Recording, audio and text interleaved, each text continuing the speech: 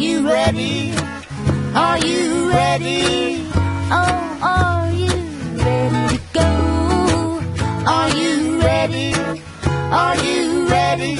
Are you ready to go? Hello, it's Mr. T with another math tutorial. Today we're following up on our tutorial of taking derivatives of exponential functions and log functions. On the first go around of these derivatives, we only worked with the base of e.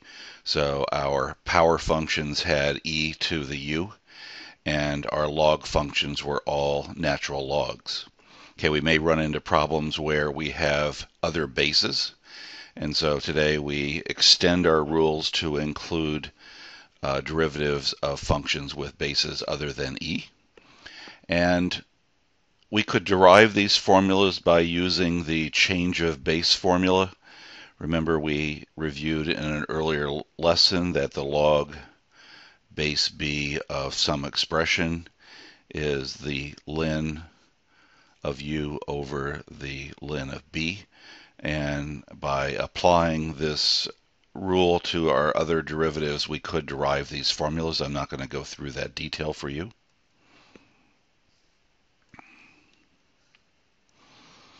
So when we take the derivative of a power function where this is not an e, we use the same rule. So we keep the power term with the exponent, and then we use the chain rule to take the derivative of the exponent.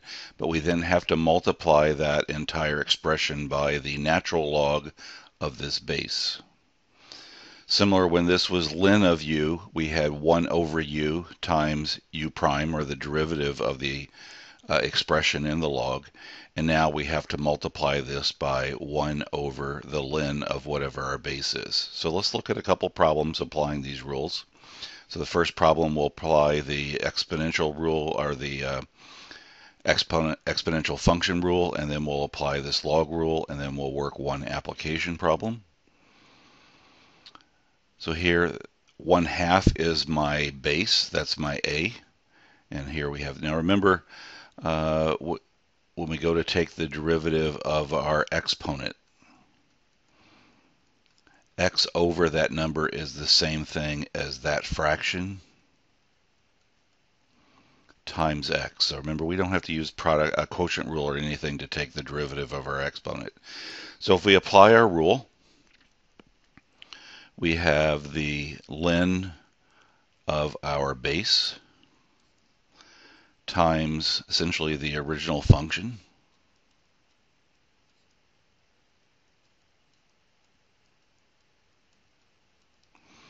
and then times, using the chain rule, the derivative of our exponent. This is a constant times x, so we just have our constant. And I'm just going to do a little simplification here. Using some logarithm properties, 1/2 is the same thing as 2 to the negative first power. And then we have all this stuff here again. I just didn't want to rewrite it.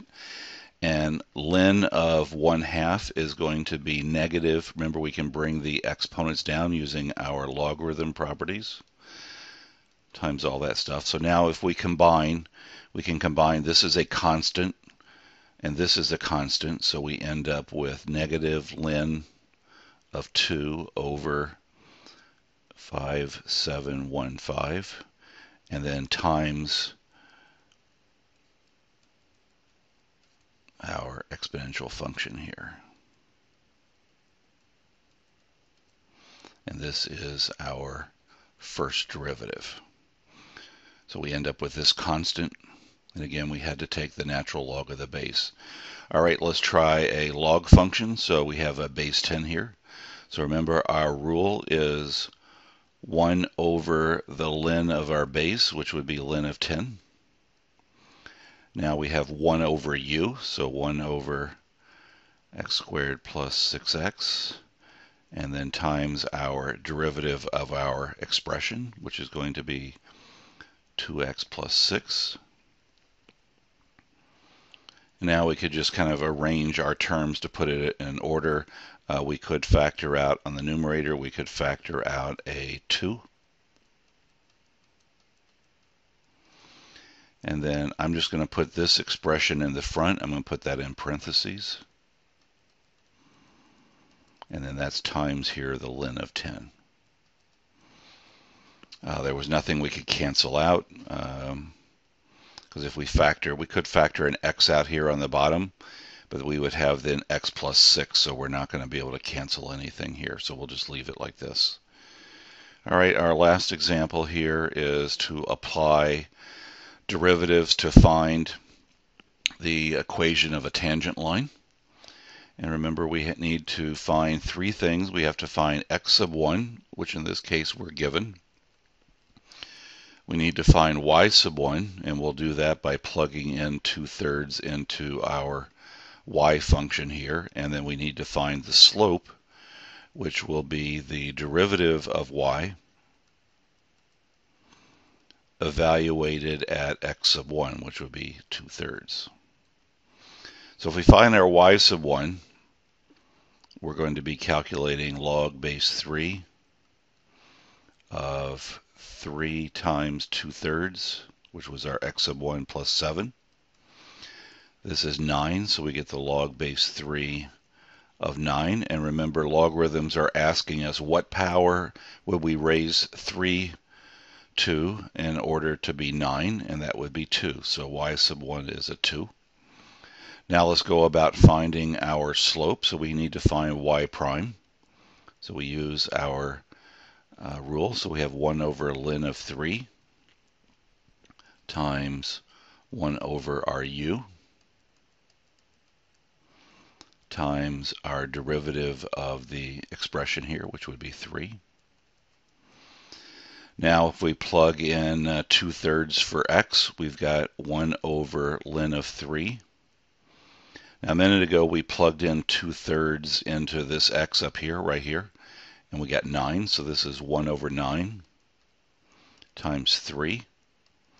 This makes 1/3. So if we simplify that, we get 1 over 3 natural log of 3. Now that is our exact value. If we put that into a calculator, we get approximately 0.30 if we round it to 2 decimal places. So now let's write our equation of our tangent line using the point slope formula. So we have y minus 2 equals our slope, which is 1 over 3 ln of 3, if we write it in exact form, times x minus x sub 1, which was 2/3.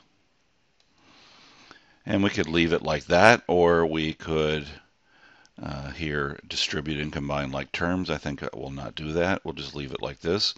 Or we could have used our approximate value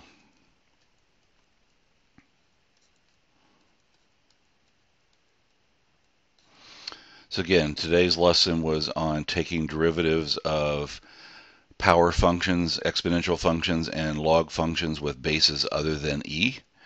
And the key rules are here. So we're going to be multiplying on the exponential functions, we'll be multiplying by the ln of the base, and in log functions we'll be dividing by the ln of the base. The rest of the rules are the same as we had earlier. So have a great day. Are you ready? Are you ready? Oh,